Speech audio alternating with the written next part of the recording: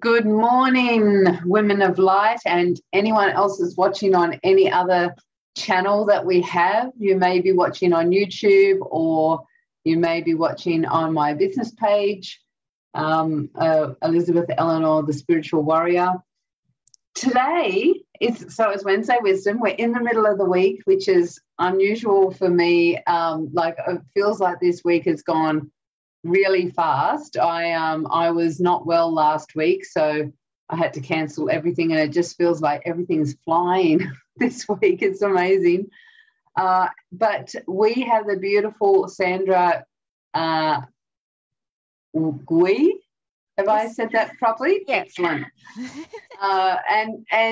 This is a little bit of a different interview because we're talking about Japan and Japanese sake, which is really going to be a beautiful topic. My kids absolutely love Japan. They haven't been. The very first place I ever went to, the first time I went overseas was Japan, actually. I stayed there just overnight on my way to Germany. And it was really special for me because I'd never been overseas before. I was in my 20s, and I worked out how to get from my hotel early in the morning onto a bus and through the streets of Japan in a little village, and got myself to a temple and was able to sit and meditate at this temple. And it was an amazing experience because I meditated in this temple, and next thing I hear this huge gong go, and I opened my eyes and the whole temple's full, and I didn't even realize anyone had come in, and they were just about to have a ceremony, and they had a fire in there, and they had priests in white clothes, and it was so special for me. So so I have fond memories. And my kids, when my kids move, they the first thing they do is they look for somewhere that they can get chicken katsu curry. So tell us a little bit about yourself, Sandra. First of all, Elizabeth, you just described Japan perfectly. The way you were explaining about, going to a temple, because Japan has a lot of temples. So the fact that you found one, even though in your short stay, is you've really experienced that glimpse of what Japan, really offers. So the gong, because in Japan, there's a lot of, temples where people go worshiping and pray to a lot of shrines. So shrines is really big in Japan, and every prefecture will have a shrine. So where if you see a shrine, you just can't help yourself, even not being non-Japanese, you will go to the shrine and actually, want to do that healing, that spiritual, because that's what you were all about as well. That's what you and the incense and yes. I'm telling you, burning an incense is a very calming, Zen moment. Even I'm not in a temple, I'll do at home because I want my whole, house, my environment, because I'm also, Chinese as well. So we're a bit feng shui as well. So bringing that chi as well as balance and energy around you, to surround you, just to give you some peace, with yourself. So that's all about, pretty much, Japan just can do that in just a simple moment like that. So thank you, Elizabeth, for sharing that beautiful trip about Japan, even though a short trip, but that's really what Japan really offers as one piece of the traditional customs and cultural experiences. But about myself, so who am I? My name is Sandra Gwee. I'm a mother of 2 teenagers. I run my own business, which is a Kodawari Sake education, but I also help run my parents' business, which is the biggest retail Japanese retailer in Perth. So about myself and how I became a sake educator. Well, go back into my childhood. So I was brought up in, Asian family business. So I literally, watched my parents' work life as I grew up. So what they did, what they do. So it was really endorsed to me as a child. I was known by customers as the baby in the counter. So I literally grew in the counter, and all my, you know, those customers who are aunties and uncles to us, they say, oh, your daughter was in front of the counter, behind the counter. Oh, is that her when they saw me grow up? And my parents say, yeah, that's the baby in the counter. So my family business, you know, used to be the biggest retailer in Perth WA as Asian food groceries as well. So throughout my youth and my uni time, I was like running the shop for good on 10 years. And wow. we had 2 branches. So I was maintaining the mother branch, but I needed a challenge. So I wanted to see, you know, what I could do with the sister branch. And the sister branch was struggling. And the difference was compared to the mother branch, that was the only branch that had, you know, the liquor license to sell alcohol. So the demographics were different to the mother branch, and the area, you know, and walk-in traffic was a different area to the mother branch. We had to deal with the fact, you know, that nobody came into the area and continuously, like a regular basis. And we had to, you know, survive, you know, without that, how do we make the sales? So although we had the biggest supply of, you know, groceries at that time, because there was no like walk-in traffic, the groceries never moved. So for good on like 2 months since I stationed myself in the sister branch, I was thinking, what could I do to make it better? But the thing is, no matter what I did, how beautiful I made my products, how beautiful I made the shelves, how clean the shop was, I couldn't control the fact that nobody was coming in. So through boredom, trying to figure out and being lost as well, I started to look around the shop, the sister branch, and find out what could strike interest to, you know, the market in the area. Then it dawned to me that I had like these big Japanese, you know, sake bottles, just to show you how big. Yeah, so big like that. Wow, So massive. that is massive, Way right? bigger than a wine bottle. Yes, they are. So that drew my attention. I was saying, well, I have all these big, you know, Japanese bottles in the shop, but the thing is, like, nobody knows about it, and nobody knows about this product. So a few things went through my mind, right? So I was thinking about my father, who was ambitious and loved what he do, and he worked hard for his family to provide for us. And I have to thank him personally because he provided me the legacy to grow and nurture to something great, right? Yeah, So, yeah. And to like to run a business is a big thing, and to have it in your family. You know, like my mum also ran her own business, so it sort of becomes part of your blood, doesn't it? You know, you yes, actually get to learn how to grow and experience as you go along. Yeah. exactly that. And, you know, I will mention, you know, I was quite stubborn when I was young, and being, you know, still young and youthful, you don't want to be stuck in a family business. But as you get older and mature, you tend to look back and see what your parents do. So that's the maturity level. Absolutely. So I was thinking that day, you know, do I let my dad's legacy die, or do I let it live? So I chose to let it live. So that day was the biggest challenge I faced in my entire life. So I was taking on the world of Japanese sake and cultivating to a very young market, so the local market, with this niche product. Because back in the day, nobody knew or understood or wanted to understand what, you know, Japanese sake represented. So to support my new challenge, I wanted to become knowledgeable. So I was able to provide the best experience to my customers who wanted to purchase and wanted to understand about Japanese sake. But the problem of during that time, there was no sake education. There was no source of valuable information and no sense of, you know, mentorship or, you know, advice within my industry to answer my questions for my customers.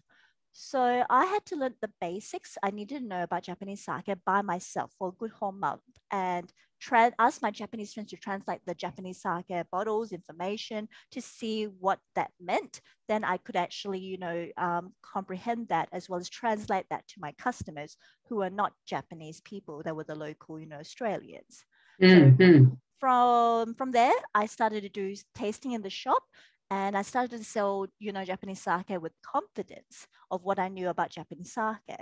So I started to get more ambitious. I just wanted to reach more people because in the shop is very small. The reach is very small. So because I was ambitious like my father in the blood, I wanted to, reach out to more people, to the real market who I haven't yet, touched their hearts or captured or even showed them that this world exists. So I opened up my new business adventure by doing, Kodawari Sake education. And I started to do, collaboration sake events with other businesses to get my voice out as quickly as I can. Then suddenly I get hit with COVID epidemic. So yeah. Yep, I've been hit again. So, but what it did actually, forced me to improvise what else I could do and really push me to think out, what else you can offer. So I branched further and I went to the, the idea of online sake tasting experience, Zoom live experience, virtual experience. And mostly people who tend to take this experience with me are from interstate, so your states. So even though I can't see them in person, but online, there's a lot of opportunity. Yeah, absolutely. And so can you tell us a little bit about, like, how is his sake made? Like, yep. It's different. It's not from grapes, is it? Like wine is? No, it is made out of rice. So I'm just going to show you a prop which I share with my students. So that's rice. Okay. Yeah. So yeah. This is rice that they're specifically either are made specifically for Japanese sake, but also you could also use normal rice that they grow from Japan. So the main feature, the main ingredient is rice, but it accommodates everything about Japan. It's not just rice. It needs, water to brew. It needs, the cultivation of that rice coming from who has grown that rice. It needs the technique of, the maker, which we call this, for most people, non-Japanese people say sake maker, to actually control how the brew is happening. And it needs yeast to actually change the element of starch, which rice has, to convert that into sugar and then allow the yeast to have food to convert that into alcohol. So yeah, so it's still a fermentation process, isn't it? Yes. Well, you seem to know this word. Yes, it's fermentation. yeah. I make kombucha at home. So it's very popular kombucha, and everybody is saying, "Oh, I can make kombucha." Whenever I talk to them about the sake production, now I'm saying, then you know what fermentation is. So yeah, that's right. That's what it is. Yeah. Yeah, and so so you run online courses, obviously. Like, do you do like education courses? Yes. So 2 years down from 2 years ago, I was approached by a sake sommelier association academy to become an educator. So I represent Australia to actually teach people how to become sake professionals. So I offer certification, but I also offer online sake tasting experience. So my interstate customers who have been taking, my experience through a platform called Class Bento have been loving my experience, and they are no professional. They are no, expert in sake. It's just normal people like yourself, want to be curious about what Japan offers, and they love Japanese food. So they go to the restaurant and they order see a sake list and they don't know what to do. So yeah, yep, makes sense. So they come to this online experience, and normally during the COVID time, it's been very, very popular because you get to do a tasting experience with a coach as well as enjoy it in the comfort of your own home. So we go through a So how do you do that? You send them samples of the sake? Oh, wow. So it's called my sake journey box. So, and it's sake tasting at home kit. So I send that they pay through the platform. I send them the kit. I send them a booklet to go through the guide, and they do the experience with me online, and I guide them through. So my way of guiding is what I do with my workshops and masterclass in person here in Perth as well. And what I do, I open up the floor to their own, experience. I love to see how my customer, opens up an experience from them within themselves and actually, share what they can. I don't you know, tell you what to say. I don't tell you what to experience. You experience that already. But I make you understand how Japan, you know, connects with that and what you're experiencing, how beautiful is, you know, the rice brew magic. So a lot of my, you know, class bento participants have, you know, just came from, you know, beginners level, and it was a safe opportunity for them to actually ask, you know, all these, you know, dying curious questions, you know. And I told them, whatever the question is, it doesn't matter how stupid you may think it is, just ask me, because I had a lot of stupid questions when I wanted to know, and I was thinking, should I ask them? But I had to ask them because I needed to know. So yeah, that's right. If you don't ask, you don't get to, yeah. So my participants, I tell them, if there's no questions, I've done my job, but please ask me a question, you know. And it always came to the same, you know, problems. They want to choose a sake in a Japanese restaurant, and they want to know how to, you know, pair or what drink will be good with that food and see that joy, because they want that Japan experience. But what we find is, because of there is a lack of, you know, sake education in Japanese restaurants, that customers are not getting that experience. So I've got this job.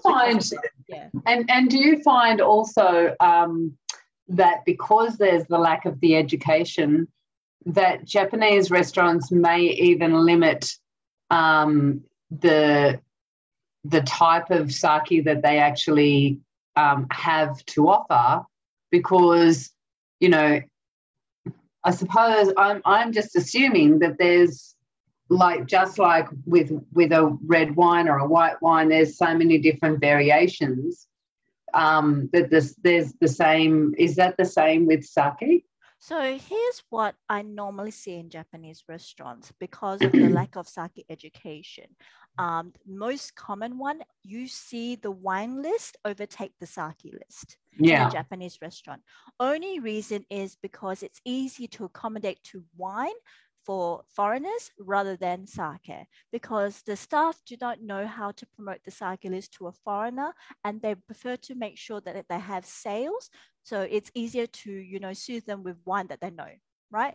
Yeah. So foreigner comes into a Japanese restaurant, they don't know how to choose a sake, but they need to drink. They will always be in that comfortable mindset rather than interesting or adventurous mindset, because they just want to probably only enjoy the food fat. Nobody offers the sake experience to them. But if there's a choice that they have to have a drink, because you have to have drink or alcohol with food in a restaurant, there's always a wine list. And that wine list is first. And then the sake list is invisible. And when people start to question the sake list, they don't know how to choose. So the first thing you want to do is ask the waiter, I saw a sake list here, right? But which one should we choose? And if you do get a response, they normally would choose you the most expensive sake with no understanding of making the customer understand why is it so expensive. And then they get pulled off from, you know, trying the sake. They maybe try it once and they say it was good, but they will never try it again because there was no experience. Yeah. And so why would it be the most expensive? Because the truth about, you know, restaurants pricing and compared to retail pricing, it is double or triple the retail price, because they have to pay by, you know, serving, whereas we pay by the bottle, right? Yeah. And if the you know, restaurants, you know, pay by the bottle, you're going to think of it's triple, you know, double times the retail from a bottle. You have to think, you know, the restaurants cannot be the same as retail, else we have too much controversies. Yeah, so, but why would be like what would make one sake more expensive than the other? Like, is it the flavor? Is it the way it's fermented? How would it? Yep. So okay, now you got to understand we are in Australia, right? So there's two angles of why you think of going with the pricing. Is the cost price from the supplier is high.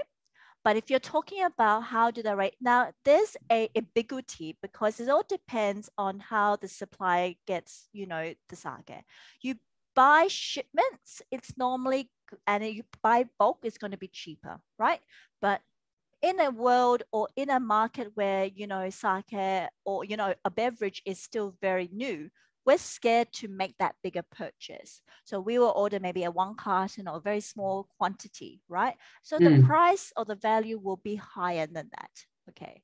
So in terms of, understanding that price of, quality and sake really is much more accurate in probably Japan than compared to Australia, because we have to pay things like shipment fee called freight, and wine sale tax is, government loves to tax us on, and GST. So before we even get to the cost, I've already got charged, an arm and a leg already. So the rest of my body is yet to be cut off. You know what I mean? Yeah. So but as consumers and, people buying, the produce and, the product, they don't put that into consideration before they judge on the price.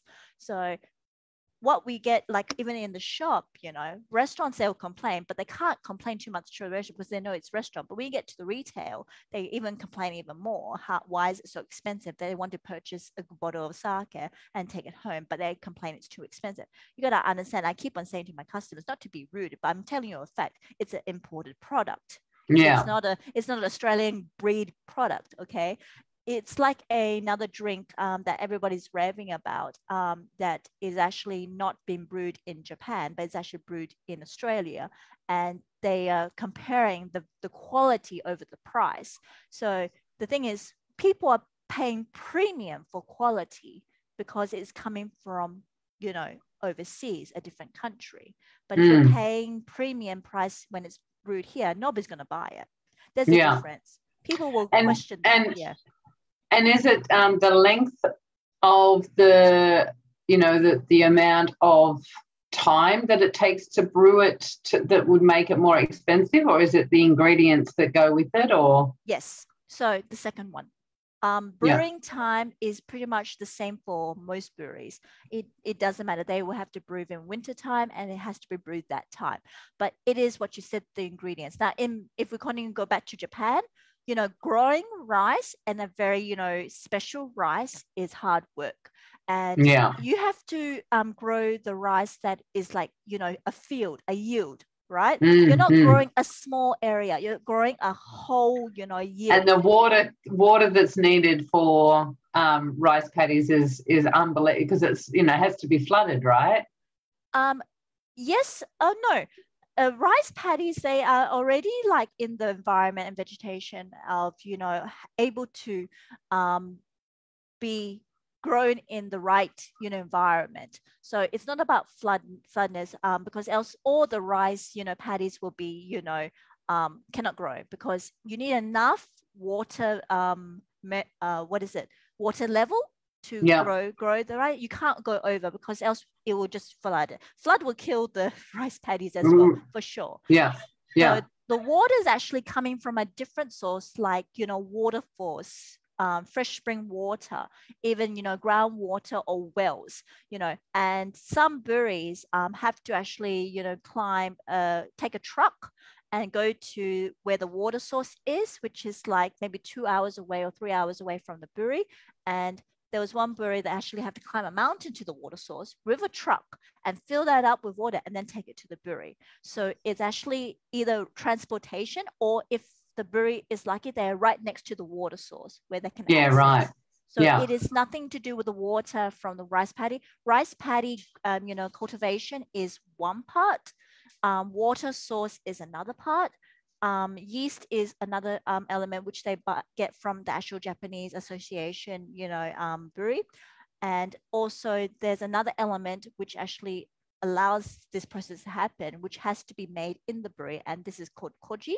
And that's rice and, propagated with, rice mold or like fungus, to convert the rice starch into enzymes to then be able to be, converted into sugar, ready for the yeast to eat as to convert to alcohol. Because the fact is, rice is nothing to convert to alcohol.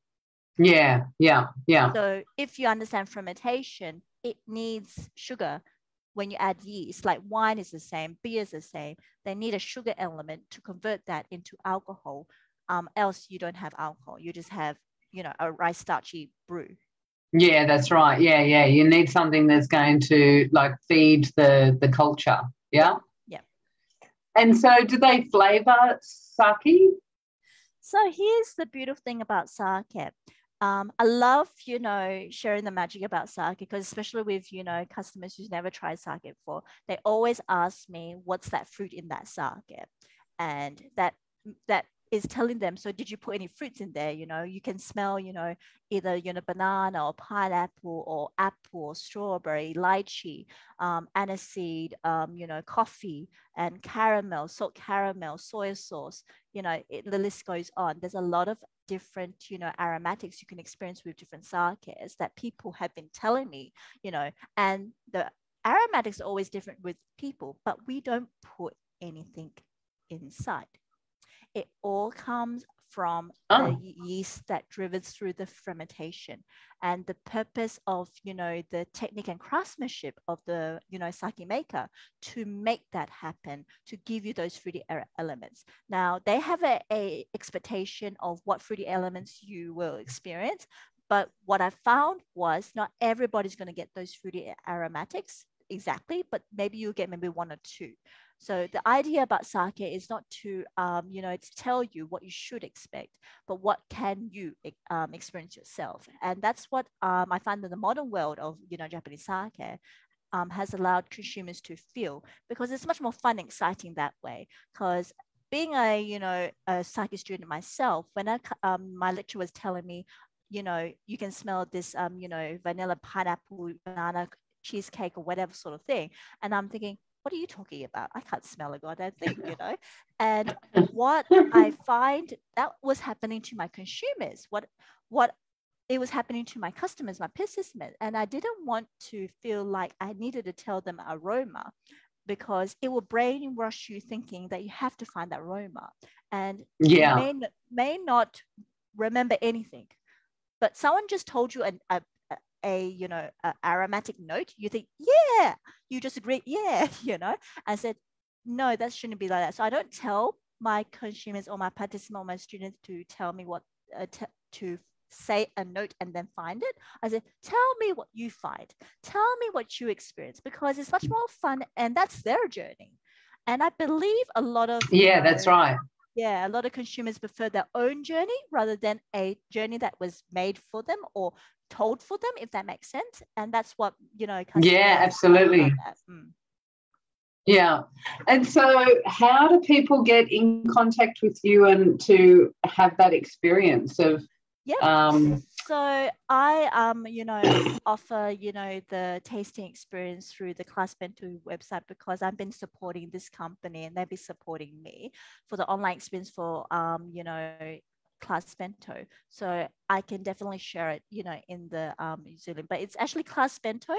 If you look it up online, you can find that and look for sake tasting at home, and you can see the reviews or what people say, and book in a session with me. So I have regular sessions, so you will get the kit. You need at least 2 weeks, at least because of COVID, travel and all that, and packages and all that, to actually send you the kit, which you pay for.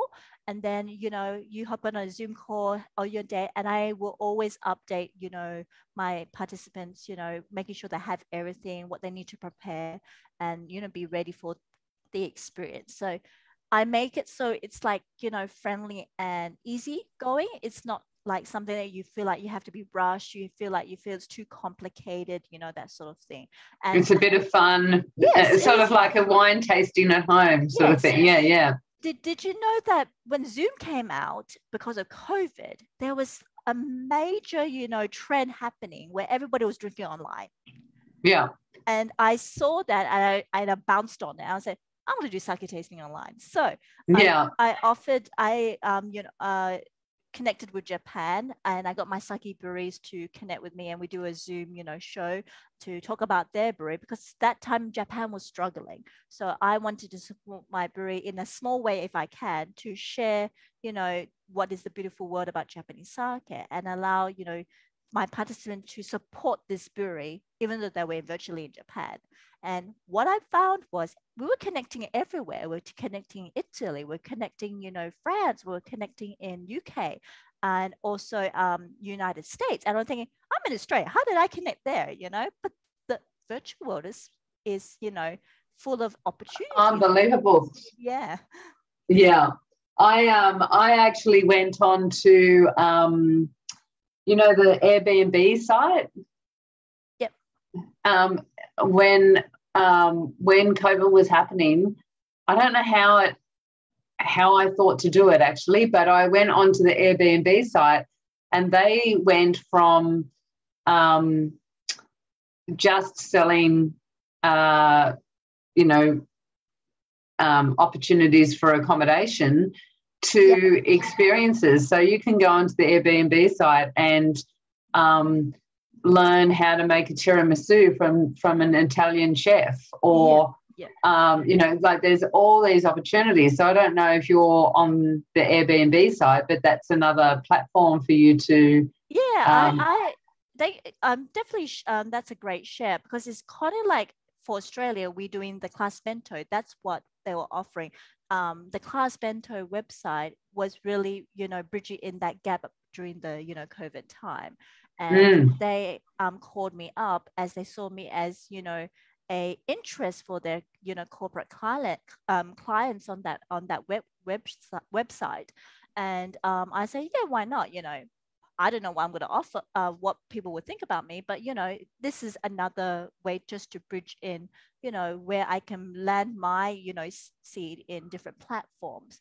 And it really rose, the last 2 years since that. And it started slow, but because nobody knows me. Now, I've got to say, you can't expect someone to know you if they don't know you. So it takes time to get your voice out. So something like, doing something with you, and hopefully more people will know me now, That's right. That's how it is. So I've never, judged the fact that what was the reality, what was the fact. And I keep on saying to myself, I can't, condemn the world or the people if I'm not getting any response, because how do I know if they knew me? They don't. Just like here in Perth, we're small. I tell you, I still haven't targeted all of Perth. I'm going to target a very small area, and not everybody knows me in Perth. So I'm still, plodding along. Yeah, absolutely. But that's reality. That is why we do something like this, do live shows, do interviews, social media, Instagram Reels. Yeah, I've done it quite a bit. So just to get your face and voice out there. And And so when we finish, if you can just jump in and put your website in. I know that it sounds like fun, so it's something to do at home. I'll tell my son, my daughter doesn't drink alcohol at all, so but I'll tell my son, because him and all of his friends would really enjoy the experience. A lot of people have, connected with Japanese sake to connect to Japan. That's another, experience. So you get 2 or even 3 type of different experience than one. It's not just, people may think it's just drinking. It's not. It's a culture. Yes. Actually showing you a drink culture, but we're not focusing on drinking. We're focusing on experience and culture and understanding and embracing a different country. So that's what Japanese, sake experience is all about. Yeah, that's fantastic. So looking forward to having, if you can just put the link in the bottom. And so lovely to chat with you, Sandra. Oh, it's been lovely. Thank you so much, Elizabeth. Really appreciate this opportunity you've given me today. Yeah. And love to hear what your experience is. If you're watching, just throw in the comments if you've ever been to Japan or you're interested in finding out more.